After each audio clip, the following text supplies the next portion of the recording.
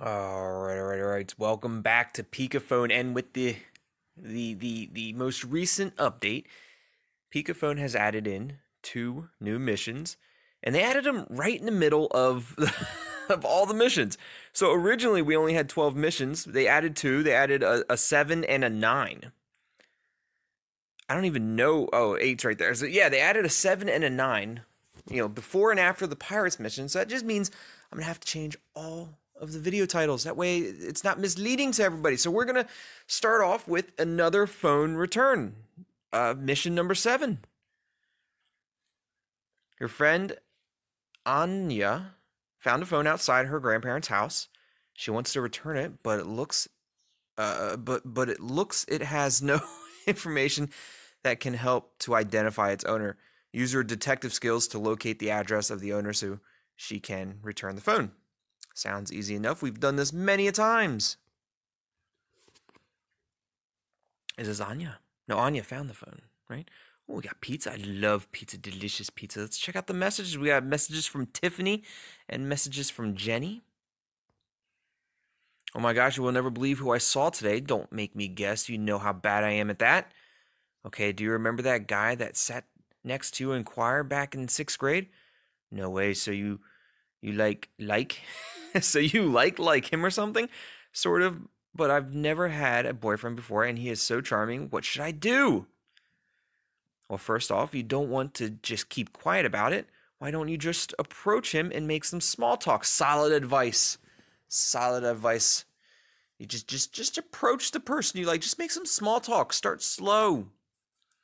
And say, what, my cat died yesterday? No, that's not what you say. Oh, by the way, I like you. My cat died yesterday. By the way, I like you. Not the best pickup lines. Not, I mean, better than some of them I've heard. Better than some I've heard, but not the best. Not the best. That is the farthest thing from what you should do. Just flirt with him. Get to know his weaknesses and strengths. See what he's into. Start off shy and not too clingy or needy. Baby steps, that's such good advice. Whoever this is, just jam good advice. I'm freaking out, but I think I'm going to go for it. What if he totally rejects me? That's life. Sometimes you win, sometimes you lose, sometimes you get the boy, you get the girl, sometimes you get rejected. That's just life. You just gotta push on. Just gotta push on and go to the next one. It's a numbers game. Eventually you will find the one. Then move on to the next. There you go. There. Perfect. Perfect advice. Since when is it hard to get an eye glance? Or when is it hard for you to get an eye's glance from a guy anyway? I'm having trouble reading these. Anyway, wish me luck. I'll call you immediately after and tell you what happened. Yep, remember small talk, then go from there. Don't stutter, twirl your hair, or say something embarrassing like how you had broccoli in your teeth and no one told you. You went through the whole day at school wondering why everyone kept staring at you. You know what? I'll tell you what, when a girl's twirling her hair, that is a sign. That could also be a sign that she likes you if she's like twirling her hair, making eye contact. Now, if she's like twirling her hair and like trying to ignore you, like if she's twirling her hair to where she can't see you, like pulling her hair out and can't see you, yeah, it's not working. But if she's twirling her hair, making eye contact with you, engaging in the conversation, maybe a playful little touch on the elbow or on the shoulder, on the hand or something, she's into it. This is Jenny. Hi, girl. Hey, is everything okay? Not really. What happened? Oh, it's because of the house. Yeah, I just posted an ad on settler.com and it brought everything back. Oh, so that looks like a link we can go to. So sorry for you. I know how attached you are to that place. Is there anything I can do to make you feel slightly better? I guess you can come over for a beer. Let's enjoy the house while we still can. Sure thing. Give me 15 minutes. The beer is on me. I'll order pizza from the new app I installed last time.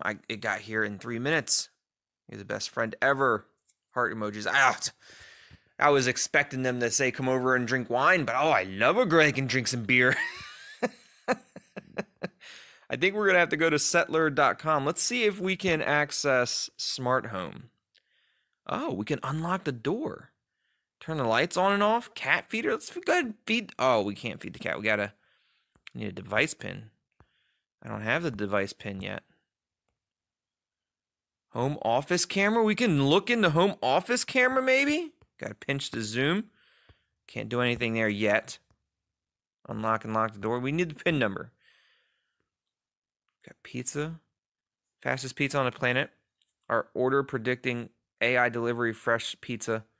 Delivers fresh pizza in less than 3 minutes. I need a gym pin number. Local news. Westport's orphan cats left $170,000 in inheritance. Orphaned cats. Early morning around 3:16 a.m. on February 28th, Mrs. Bell, Marionette, was found to have passed away in her sleep at the age of 86. Oh, that's sad. Leaving not only her estate and inheritance, but her 2 Russian blue cats, Tiger and Lilith, behind. Miss Marionette was reported by her family to have loved and cared for her feline companions since their discovery inside the walls of Marionette Delrick estate. It was no secret to anyone that from the very beginning, Belle had began creating what she often called a care plan, one of which to be implemented upon her ultimately untimely implemented upon her ultimate death, her untimely death, to ensure the safety and comfort of her furry friends. However, no one knew the lengths that she would take until the appointed. I can't put these words together. However, no one knew the lengths that she would take until the appointed executor and attorney would read her testament on March 15th. Too many jam big words. Surprising to Miss Marionette's 3 daughters, her firstborn son, and 2 grandchildren, the main beneficiary to both her estates and her inheritance was none other than her 2 cats. It's completely nonsense. How big? Oh my goodness, I did more. It's complete nonsense, stated Harold, the firstborn son and previous heir to Miss Bell Marionette's legacy. I'm getting tired of saying Marionette. This is just Mrs. Bell. She was very old and frail, but by the time she passed, there's absolutely no way she was in the right mind when when the will was written. Despite Harold Delrick's concerns, both the executor and attorney ensured that Mrs. Marionette was mentally competent and capable of making decisions at the time. In fact, both her children and grandchildren were labeled beneficiaries as well, inheriting exactly $2.50 and causing outrage foregoing the reading of the will. While cats, dogs, and other animals are considered property and cannot legally be recipients of any legacy following their owner's death, Miss Marionette appeared to have anticipated this predicament. In place, Belle left the remnants of her cash legacy after appointing payments toward both her executor and attorney and real estate to Miss Jessica Ulrich, Marionette's dear neighbor, who was reported by staff to have previously been her appointed cat sitter, her cat sitter, a caretaker for the 2 felines when Miss Marionette's left her estate and could not take Tiger or Lilith with her. I honestly don't know her all that well, admitted Jessica. I was just surprised by being invited to reading of Belle Marionette's will, and even now I still don't know what to say. I can't believe she trusts me enough to care for her little fur babies. I bet they miss her mother dearly. Jessica Ulrich is a young single woman and veterinarian who actually helped nurse the twin kittens back to health following their discovery inside the estate, which Mrs. Ulrich believes is the reason for her being bequeathed the title of pet guardian. A trust was established in the final will and testament to leave a cash legacy to the aforementioned pet guardian on the condition that she must care and provide for the Russian twins. A set of instructions for both the care of these felines, as well as the ongoing use of funds that are placed within the trust, were left alongside the will. Oh my goodness, that was a jam reading and a half. All right, let's see if we can go to this. Where is it? We need to go to the link. It was in Jenny's, yeah. Let's go to Jenny's link. At least try. Oh, it worked. Oh, it worked. Enter a street name, city, or state.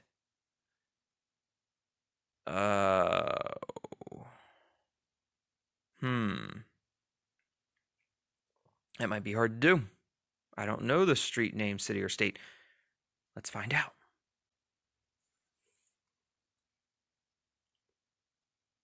So maybe this girl is part of this local news thing with the Westports. So maybe it's Westport.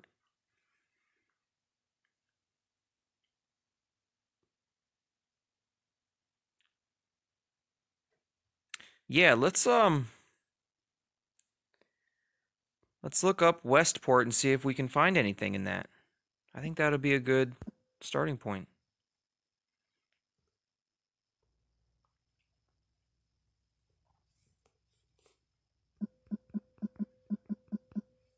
Let's see.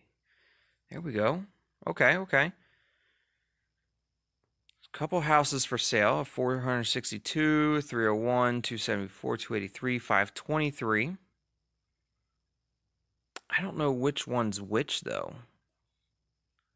Fort Wayne, Indiana. Wait, I thought we were looking up Westport. Oh, it's a bunch of different ports. Port Street. We need to find Westport, right?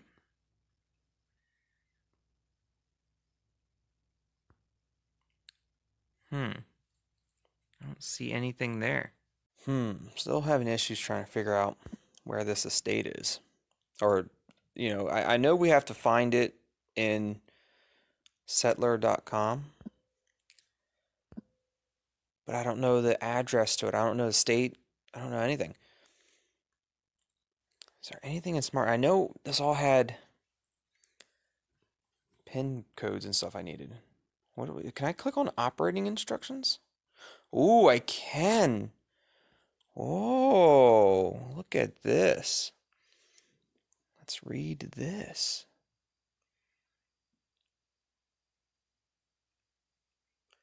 So revision 1.8 English release. Important safety information. Don't turn on hazardous consumers via the app when you are not nearby or have a reliable overview, yada yada. Should never turn on power lock or power sockets from far away when you are not absolutely sure that hazardous consumers are connected. Okay. Who should read this document? Safety and privacy. It is critical that you change the default PIN during setup process 4. So I wonder if she never changed the PIN. Maybe the PIN number is 1110. Let's try that. Let's try the PIN number 1110. Maybe she never changed it. Can I? No. Let's do cat feeder. 1110. Oh, it worked. Did we just turn on the cat feeder? Turn on the lights? Unlocked the door? Oh, we can see into the room. Check this out. We can zoom in. What is this? Pizza. Oh, look at that. Pizza 3225. Oh, Jam, we are genius hackers. We're literally hacking into stuff right now. What was the number again? 3225? Oh my goodness, we found 3225. Hooray, your pizza's on the way. Your hot pizza just got out of the oven. Yes, we're that fast. Little alien pizzas. And our magical drones is on its way to our place. Track my pizza. Oh, look at that. Look at it coming. Look at it. It's going to be there in 25 seconds. So, we're in Denver, Lakewood, Edgewater. There's our place. Oh, something happened with the drone. We lost communication with the drone. Please wait. What's going on? What the hell just happened? Please wait while we figure out what happened. What just happened? So something happened with the pizza. Oh, local news. Oh, look at that. Pizza carrying drone crashed in Lakewood. Now we know where the estate might be. Residents of Lakewood County are considering themselves lucky today after an autonomous drone fell from the sky, narrowly missing a senior equestrian center. The pilotless aircraft, operated by local pizza entrepreneurs Pie in the Sky, was on approach for a piping hot delivery when witnesses say it all went wrong. I heard the sound. I heard what sounded like soft cheese caught in a propeller, and I looked up. What does soft cheese caught in a propeller sound like? How do you know that? How do you know what soft cheese caught in a propeller sounds like? When do you ever have that opportunity to hear what that sounds like? I looked up, said shaken local mail carrier Richard Palmer, as it banked. One of the flaps on the pizza box opened, and a hot stream of tomato sauce got stuck up in the blades. It didn't stand a chance. FAA officials were on site to assess the drone wreckage, while FDA agents arrived and promptly classified the pizza debris as uneatable. Representatives for Pie in the Sky Pizza released a statement saying, "We are profoundly sorry for the loss of one of our delivery drones and a large sausage and mushroom pizza with extra bell peppers and the inconvenience it has caused to our loyal customer of South Robb Street, Lakewood County. We're grateful that no one was harmed and will take the necessary steps to avoid such incidents in the near future." So it's South Robb Street, Lakewood County. Okay. So it's the Lakewood County. What do we need to know? Street name and number. The phone owner's address. Okay. So we need to find the phone owner's address, which is not the house that she's trying to sell, I don't think. So what was it? Lakewood County, South Robb Street. Okay.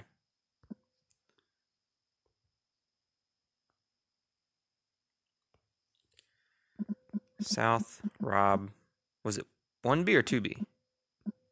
Let's try 2B, see what happens.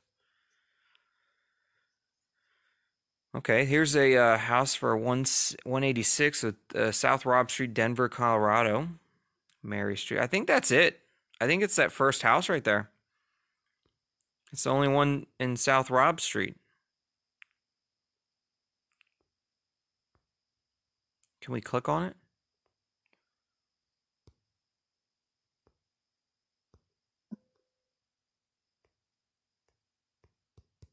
Can't do anything with it.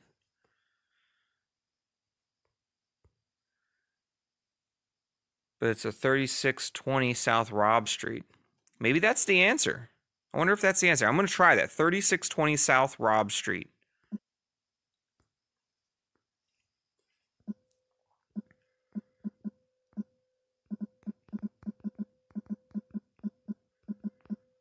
Let's see if that's the answer. Geniuses! Oh, we're so damn smart. And this is so fun. We were actually hacking computers that time. We were looking through the cameras, trying to find codes. We were hacking in somebody. We fed the cat. We had to make sure the cat was fed. Oh, that was so good. I hope you guys are enjoying Peekaphone. And if you are, hit that like button. Leave me a comment down below. The next mission's not going to be pirates. The next mission is actually going to be Mr. X. It's going to be mission number 9. It's going to be Mr. X. We actually just completed mission 7, another phone return. Next one's going to be mission X. Again, if you guys are enjoying Peekaphone, hit that like button, leave me a comment down below, subscribe to the channel, and join the Tethered. As always, thanks for watching. Love you all, and we'll see you next time. Goodbye.